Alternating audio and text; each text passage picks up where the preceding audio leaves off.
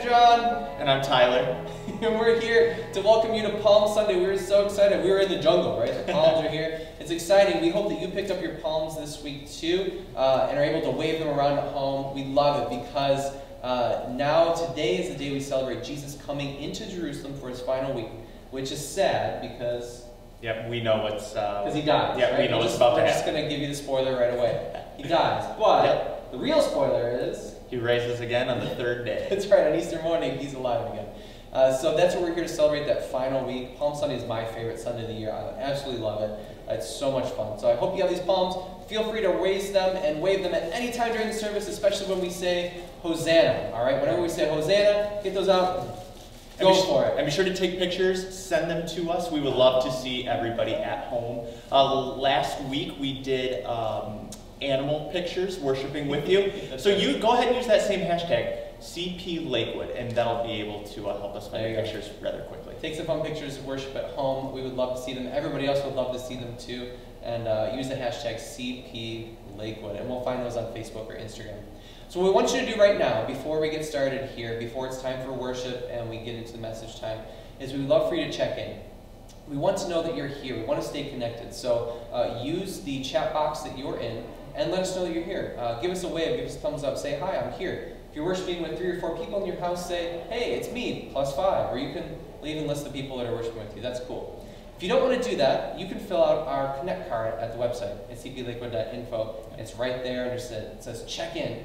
You can check in and let us know that you're with us. Absolutely. Yeah. So the last thing to do is the one thing that's most important when worshiping online is to help invite other people in. So what can people do to help us out with that? Yeah, if you are watching us on Facebook, you can click the share button, which should be in the lower corner of your screen. That will allow for you to put it on your timeline and let all of your friends see that you are with us today. Yeah, and the new thing they have there are watch parties. Yeah. So you can click start a watch party, and it will take you to your own kind of viewing party that your friends can come in and you can chat. And that chat isn't on the main chat feed, which is okay, but you can have your own kind of party with that. So we hope that that is a lot of fun, and you can help other people find out more about Crosspoint and really about Jesus that way. Absolutely. So Tyler's going to be your host for today. He'll be on chatting with you on all the platforms, whether you're on your website or Facebook. We've got a few other hosts too who will introduce themselves to you online. Feel free to ask them for, well, not for anything, for prayer requests, for any questions about the service or about Crosspoint or how you can get involved with us. They are here for you. So, Tyler, thanks for being with us today. Yeah. Without further ado, it is time to worship. So enjoy this time. Love Palm Sunday. And here we go. Let's get those palm branches going. Good morning, Crosspoint. We are so excited to have you here worshiping with us this morning. Happy Palm Sunday. I hope that you were able to come by this week and grab some palms at home, so make sure you have those ready and out to be waved during this service. So when we get started, which is right now, I hope that you can check in with us and fill out stuff online. Check out here on Facebook. We are also live on our website and through YouTube. So with that being said, let's worship together.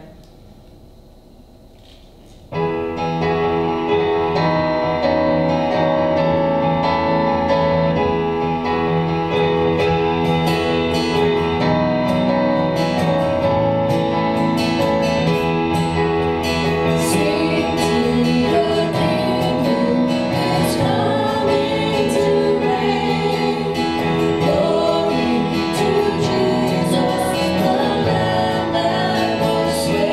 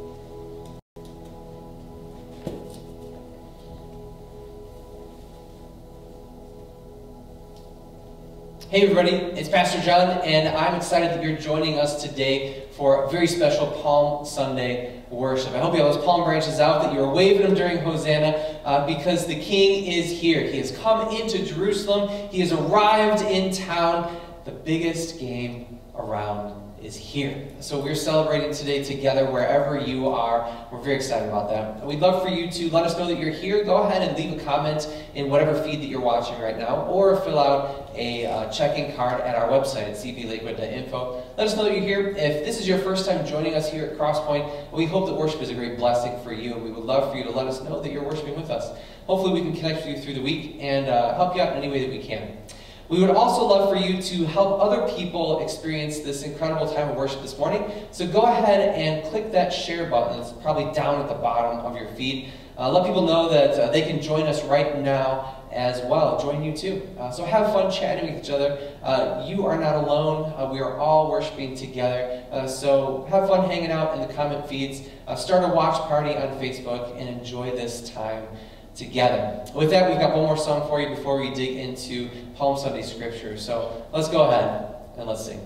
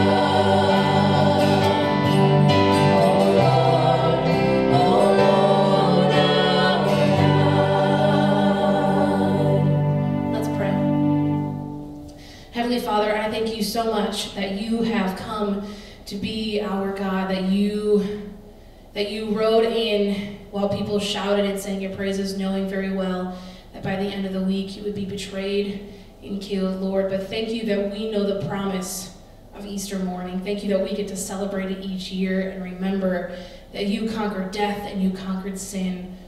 Lord, as we worship today and as we remember and tell the story of you this week, may your Holy Spirit stir within us. May you open our hearts and our minds to receive your word. And may your joy and your love and your confidence be spread across our communities and our country. Lord, may your name be known. We pray all of this in your powerful and holy name.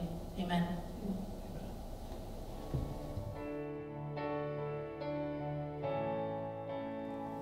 Hey everybody, it's Pastor John again.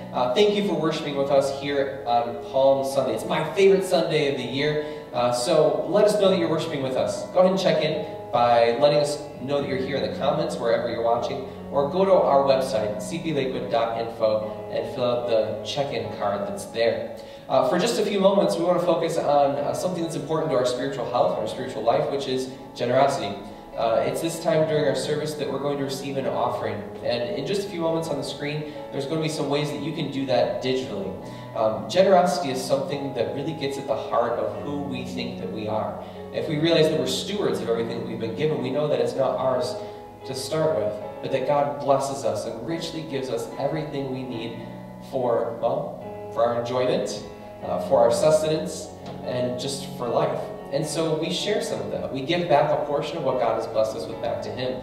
That's what offering at church is truly all about. It's a way to give to support what God is doing in the community, and that's exactly what you'll be doing by giving here to Crosspoint. We only can do what we're doing today because there's so many generous people who love what we're doing and support it with their financial resources. So here on the screen, there are a couple of ways that you can give digitally. There's a way you can give right on our website, you can text to give, or you can use the app that we use, Church Center, and give really easily right through there. As always, the U.S. mail is an option. You can always send a check into our location, and we're very gratefully receive that. So I'm going to give you a couple moments to go ahead and take part in this on your own. You may have to go away from the stream right now to do so, but make sure and make your way back here in about 20 seconds.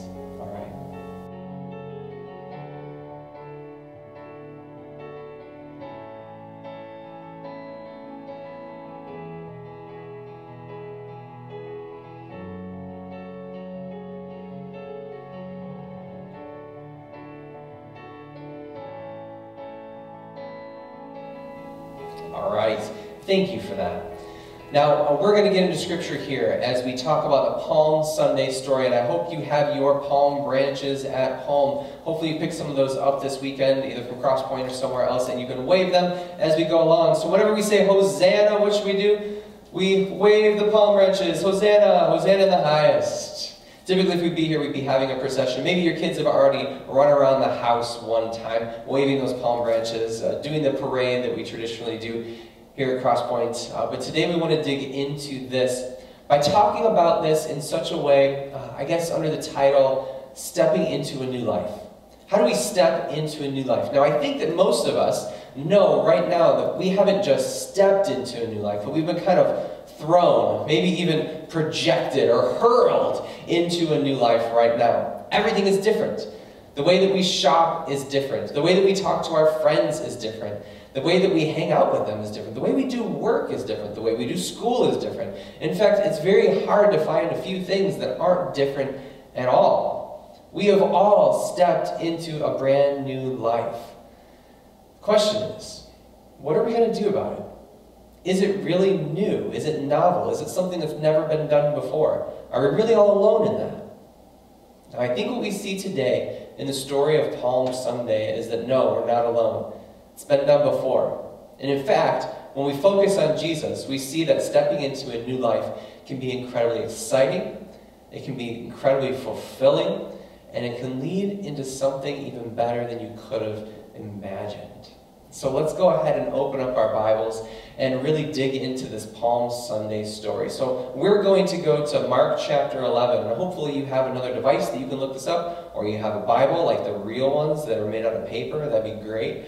Or if you're watching online on our website, there's a Bible tool right there that you can click over in the tab in the chat box, and you can look this right up. But we're going to go to Mark chapter 11, the first 11 verses actually, and talk through them.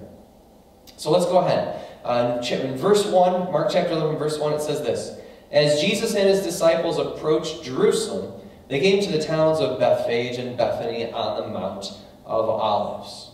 All right, so what happened here? Well, they're approaching Jerusalem. Jesus and his disciples are ending their journey together. The disciples don't quite know that yet, but Jesus does. He's going into Jerusalem at least for the third time during his ministry, but he's been to Jerusalem every year of his life. Many times, multiple times per year. Because as somebody who grew up in a Jewish household, he was commanded to pilgrimage back to Jerusalem at numerous times during the year to do, well, lots of different things. Lots of different ways to worship, lots of different ways to be community with others. He'd been there a lot. But this was going to be the last time. Now, approaching Jerusalem, stepping into the city is something like none other. You would have experienced coming in through a hillside in a tiny, narrow walkway with people who would have been singing psalms and singing praises during this time, because as you approached Jerusalem, there were all kinds of things to do and to see and experience, and ways to worship God as you did so. So stepping and approaching Jerusalem wasn't something that was, just as normal as you driving from one town to another. Sometimes in our suburban lives, we can end up going across 2 or 3 towns in one 15-minute trip and not even notice the difference. But that was not the case when you approached Jerusalem. You knew that you were stepping into someplace different, a holy city, somewhere where God's presence dwelled. So, what happens next? They're approaching this. They come to the towns of Bethphage and Bethany on the Mount of Olives. So Jesus sends 2 of his disciples ahead. He says, "Go into that village over there," he tells them, "and as soon as you enter it, you will see a young donkey tied there that no one has ever ridden. Untie it and bring it here. If anyone asks, 'What are you doing?' just say, 'The Lord needs it, and will return it soon.'" So the 2 disciples left and found the colt standing in the street, tied outside the front door. As they were untying it, some bystanders demanded, "What are you doing untying that colt?" They said what Jesus told them to say, and they were permitted to take it. Then they brought the colt to Jesus and threw their garments over it, and he sat on it. That's kind of astounding. Like, we've seen Jesus do miracles where he takes fishes and loaves and multiplies them exponentially. We've seen him raise people from the dead. But this, we haven't seen him tell his disciples to steal something, have we? Like, this is new. This is something different. He's like, "That colt, go and take it. It'll be okay." Seems strange. When we dig into it a little more, we see that when Jesus tells them to do this, he's fulfilling prophecy from the Old Testament, that this is what the Messiah would do when the Messiah came. The one who had promised since the beginning of time, who would come and save the people. This Messiah would do something just like this. So it also tells you, when you see him tell them to untie it and bring it here, it's a strange command, right? But I think it gives a little glimpse into how the disciples view Jesus and how, well, what they can learn from him. When he says untie it and bring it here, what is he saying? He's saying that he has the authority over all things, even all stuff. He's the one who's the king. He's the one who has the power. He's the one that can use the things of this world to bring about the good of his kingdom. Now, pause on that for a second. Jesus is the one who can use the things of this world to bring about the good of his kingdom. How can he do that now with you? How is he doing that now in your life? What is he using that is good right now to bring about the good things of his kingdom? All right. Now, the next part of the story is really fascinating too. We already see Jesus have great power and exercise that authority, and the disciples listen to him and follow him. But the next part's kind of neat, right? So we're back in Mark chapter 11, and we're in verse 8. It says, "Many in the crowd spread their garments on the road ahead of him, head into Jerusalem, and others spread leafy branches they had cut in the fields. Jesus was in the center of the procession, and the people all around him were shouting." So, did you catch that? What did the people throw on the ground in front of him that he might ride over on this donkey? Well, there were two things. Many people threw their cloaks, and many other people threw palm branches. Now, what's the name of this Sunday? It's Palm Sunday. Do you see how easily this Sunday could have been named Cloak Sunday? I mean, really, they're both right there. Half the people threw cloaks, half the people threw palms. Could have been Cloak Sunday. That could have been a lot more expensive as well, to buy these special cloaks that we'd have to throw down, and it gets a little messy, and it's a little much, right? I was at a church a long time ago where I was preaching on a Palm Sunday, and we were preaching about this, and we were parading up the aisle, and a bunch of the guys who were sitting in the center aisle just took their coats off and they threw them down in the aisle, and I stopped and laughed, and they laughed, and it was funny. And then we didn't walk over them because that would have been really rude, but we kept waving our palm branches. It was a lot of fun. This is Palm Sunday because we remember that Jesus rode into Jerusalem on a donkey as people cheered him and waved excitedly, ready for this king to come, ready for the one to come who was, what was he going to do? What was his task? What was he here for? Well, what did the people think? What did they think he was here for? Well, what were they shouting? Let's go back to Scripture. In verse 9, and those who went before and those who followed were shouting, Hosanna! Blessed is he who comes in the name of the Lord. Blessed is the coming kingdom of our father David. Hosanna in the highest. They were shouting, Hosanna. And what does that word mean? If you Google it right now, it'll probably just say, an exclamation of praise and joy. Well, I mean, that's okay. It's a little sterile, though. It's not really the thought of what these people are saying and in the context of what's happening. Hosanna, in their language, really meant, please, Lord, save us. Please, Lord, be with us. Please, Lord, make us whole again. The people were shouting to Jesus as if he were a king who had conquered their hearts, who was riding into the holy city. And they were stepping up in this procession and walking behind him and beside him, ready to follow him. I mean, this is pretty amazing stuff, right? They know that he's the one who has been foretold to come, and he is now in their midst. And they say, Hosanna, Hosanna, blessed is he who comes in the name of the Lord, for he comes in the name of the Lord. That's fascinating too. He's coming with the power and with the identity of God himself. They've heard the miracles. They've seen what he's done. They've heard his teachings, how he taught like no others. They've seen how much he's loved. They've seen how he's shown the Father's heart to them. And they know that he comes from God. And because of this, what they say next is, blessed is the coming kingdom of our father David. So the world has changed, they say. The kingdom of God is at hand. The kingdom of God is here. It has come. We are now made whole. This is what they know. This is what they're excited about. Hosanna in the highest. So wave those palm branches. Wave them along with the crowd because we know that the Lord has come to save us. He has come to be the one in the name of the Lord to bring us salvation. That's who Jesus is. So let's see what Jesus has done. Well, what does he do next? In verse 11, our section finishes off with this. And Jesus entered Jerusalem and went into the temple. And when he had looked around at everything, as it was already late, he went back out to Bethany with his 12.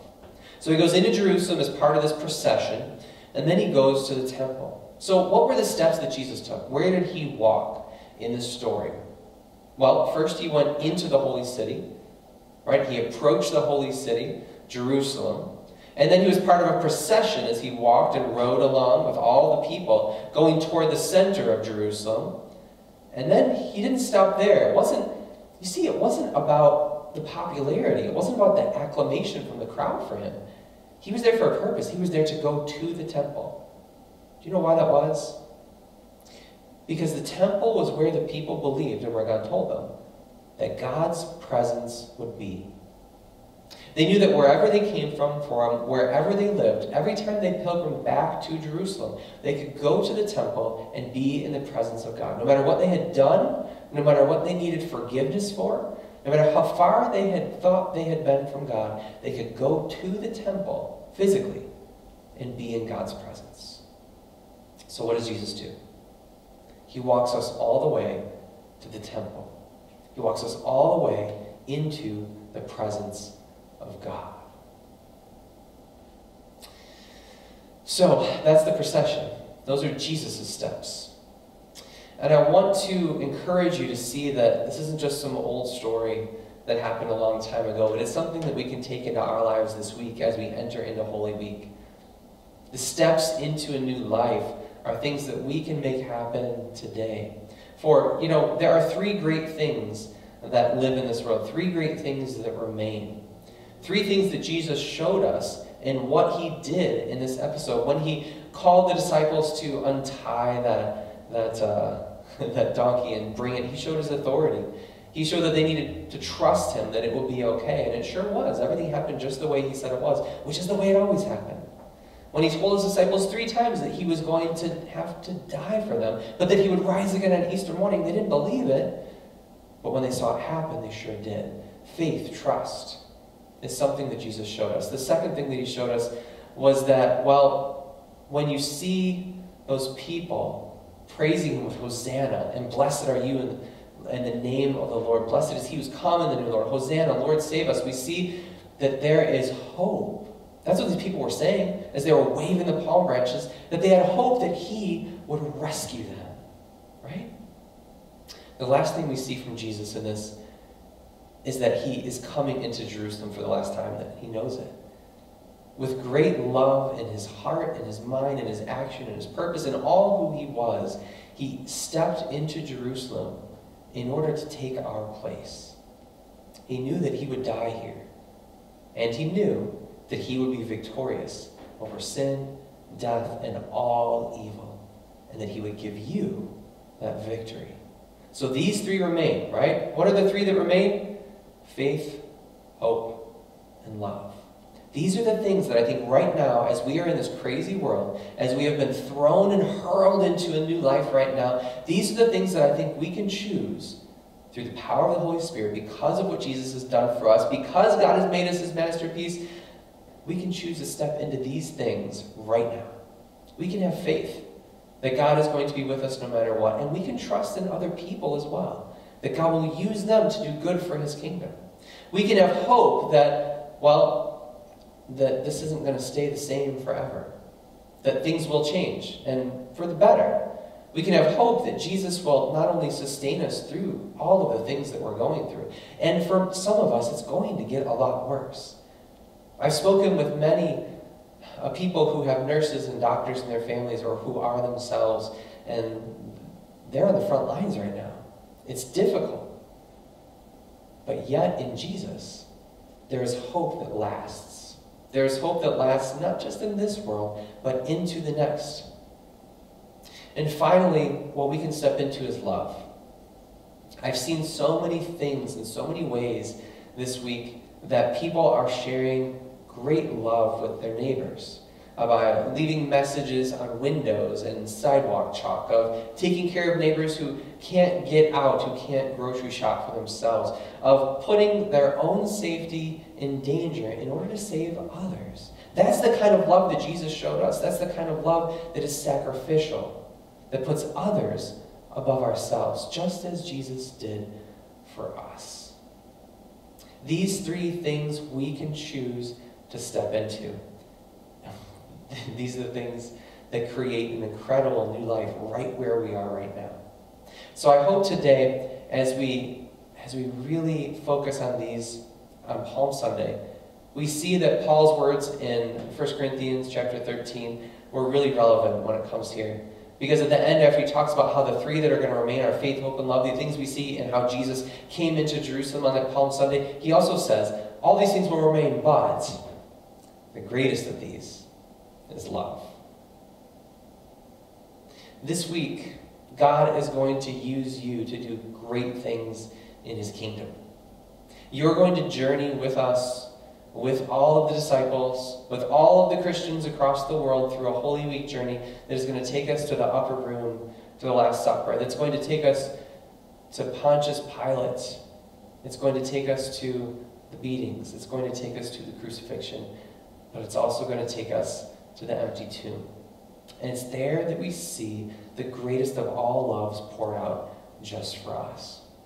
I hope this week, as we see Jesus stepping into this new life that he won for us, that you too can step into that life. You can do it through the power of the Spirit by showing faith, hope, and love. So please, enjoy those palm branches. Say, Hosanna, Lord, save us. Have that hope, have that faith, have that love ready to go for another week in God's kingdom. Let's close in prayer.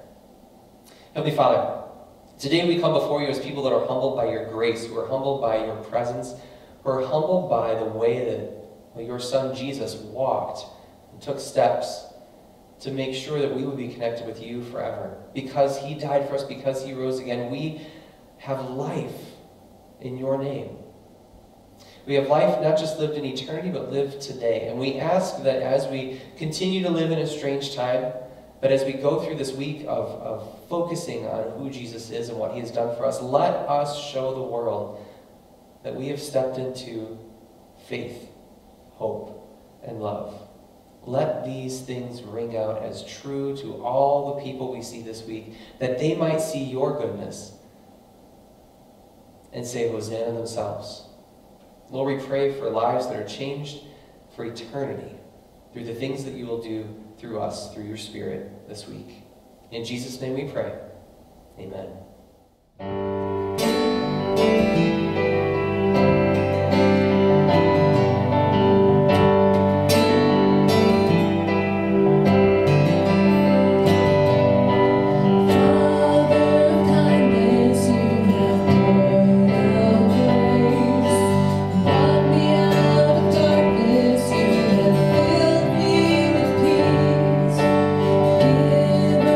Mercy, oh my help in time.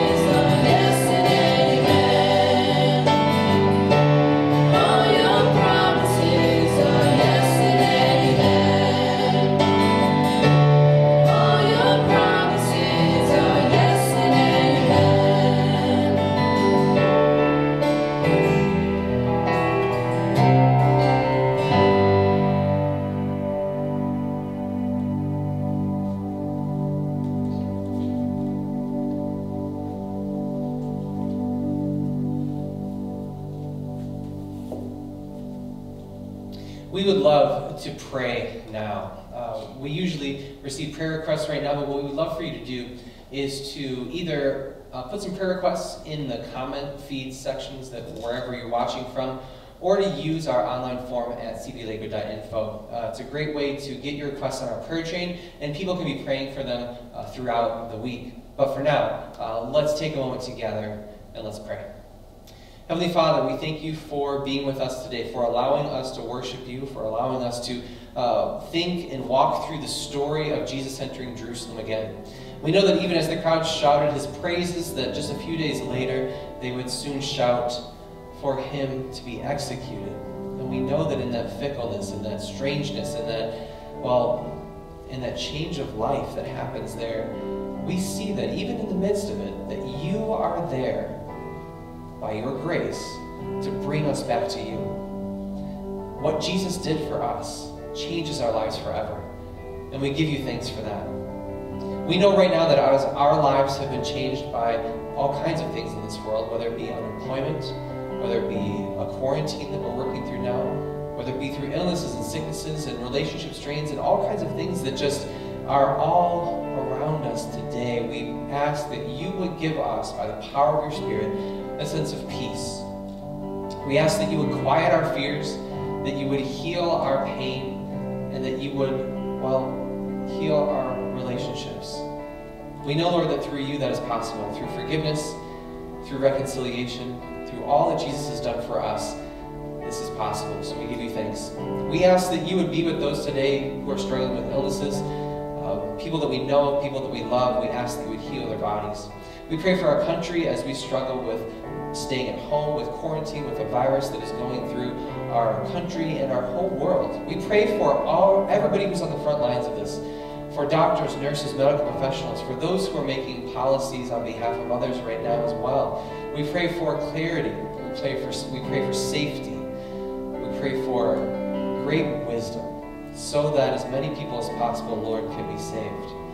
We pray for those who are mourning the ones that they love, that they have now lost. We ask that in their hearts, within the questions that remain and the sadness that just sits so harshly, we pray that you would enter into that and that your presence would be felt, that the joy of your presence would be there, and the peace that passes our human understanding would be with those who are mourning. We ask, Lord, that you be with all who serve us in political office and our armed forces, and as local civil servants. Guide them each day, let them remain safe, and let them make decisions with great honesty and integrity. And Lord, we pray for everybody who is watching right now, who is worshiping you together. We pray that you would be with them in a way that is new today, in a way that is meaningful, in a way that will carry them through this holy week, pointing their eyes toward you in everything. There will be no despair that your hope cannot heal. There will be no pain that your joy cannot heal. There will be no disconnection that your Son Jesus cannot heal. This we pray, trusting in your mercy, trusting in your grace, trusting in your unfailing love just for us. So together we pray as Jesus taught us. Our Father, who art in heaven, hallowed be thy name. Thy kingdom come, thy will be done, on earth as it is in heaven. Give us this day our daily bread, and forgive us our trespasses, as we forgive those who trespass against us. And lead us not into temptation, but deliver us from evil. For thine is the kingdom, and the power, and the glory, forever and ever. Amen. Let's join together in speaking the Apostles' Creed as well. It joins us together with Christians throughout the world and throughout the centuries. Let's confess our faith. I believe in God the Father Almighty, maker of heaven and earth, and in Jesus Christ, his only Son, our Lord, who was conceived by the Holy Spirit, born of the Virgin Mary, suffered under Pontius Pilate, was crucified, died, and was buried. He descended into hell. The third day he rose again from the dead. He ascended to heaven, and sits at the right hand of God the Father Almighty. From thence he will come to judge the living and the dead. I believe in the Holy Spirit, the holy Christian Church, the communion of saints, the forgiveness of sins, the resurrection of the body, and the life everlasting. Amen. We now have a moment to confess our sins. And we do this corporately. We do this together as a people. Even though we are spread throughout space and maybe even time, we confess that that we're not God, that we are not perfect, but that Jesus has been for us. And we do this in such a way that joins us together as part of a community. So together, we're going to use the words that are on the screen to confess our mistakes, and then hear the goodness of God and hear his forgiveness. So let's go ahead and let's confess. Lord God, we confess that we have chosen to listen to our own desires rather than your will in our lives. Please forgive us and show us your mercy. Remind us of the unfailing love that only you can give, and by your Spirit, fill us with the peace and joy of your salvation. We know that when we confess our sins, God is faithful and he is just, and he does forgive our sins. So I want you to hear that today, that wherever you are, whatever has happened to you in the last 24 hours or the last week, no matter what has been weighing you down, let those things go. Because God says, you are forgiven. Take that to heart this week. Have great joy in it. Know that you are connected with God through Jesus in such a way that the Spirit gives you incredible things to do and incredible purpose in this life. Amen. As we close out our worship time today, we have a couple of announcements to talk through, and then we're going to sing another song. We're going to leave on a great note and a great song. So a couple things that are happening next here in the life of Crosspoint is we would like to celebrate with you. When we gather together, we always ask people for celebrations. Kids love this, adults love it too. Birthdays, anniversaries, anything incredible that's happening in your life, go ahead and put those in the comments right now. But if you're not able to, you can go to our website at cpliquid.info and you can go right to the Contact Us page where we have a prayer request form. We have all kinds of stuff. There's also a celebration form. Go ahead and fill that out and let us know that's going on. We'll use these celebrations this week and we'll say happy birthday or happy anniversary to you during the upcoming week. The next thing that's happening is our Easter extravaganza. This has been super fun this week. Audrey and Tyler have been delivering Easter eggs in a safe manner to houses and creating their own Easter egg hunt in front yards of families. It's been so much fun. I hope you've seen the pictures on Facebook and Instagram of so many smiling kids and happy families. Of course, always doing this in a safe, social distancing way. But boy, it's such a great way to bring Easter joy. If you would like that, go ahead and send an email to Audrey at audrey@crosspointlakewood.org and request an Easter egg hunt in your front yard. All right, it is Holy Week, so we have two things coming up that we are gathering again to worship. First is Good Friday, which is this Friday, hence the name. We are worshiping together online at 7 p.m., so join us right where you are right now. At 7 p.m., we'll be there to worship and to walk through how Jesus got to the cross and what happened there. Again, spoiler alert, he died. But that's okay. We do this every year, right? That's all right, because the point is walking through and seeing how it all happened and experiencing that in our lives and what it meant for us again. Super meaningful. 7 o'clock on Friday. Sunday, Easter, we're going to be celebrating in lots of ways. Our first service is actually Saturday night at 5 o'clock. And then on Sunday morning, we'll gather here as well, wherever you are right now, at 7:30 in the morning, 9 o'clock, 10:30, and noon. Pick one of those times, invite a friend, text them to join you online and worship with you. By the way, the 7:30 time is pretty close to Easter sunrise. It may be one of the only Easter sunrises that you get, Crosspointers, because of Pastor John's inadequacies, but that's how it is. So 7:30, 9, 10:30, and noon Sunday morning, Easter morning, Easter evening at 5 p.m. for a great Easter celebration. So that's what's happening here at Crosspoint. We're so glad that you were able to join us today on Palm Sunday. Hopefully you still have your palm branches and you're waving them around, singing Hosanna. Hopefully that goes all week long. And I want to give you a blessing before we sing the last song. So be blessed. May the Lord bless you and keep you. Make his face shine on you and be gracious to you. May the Lord provide favor and give you great peace. Amen. All right, let's sing together.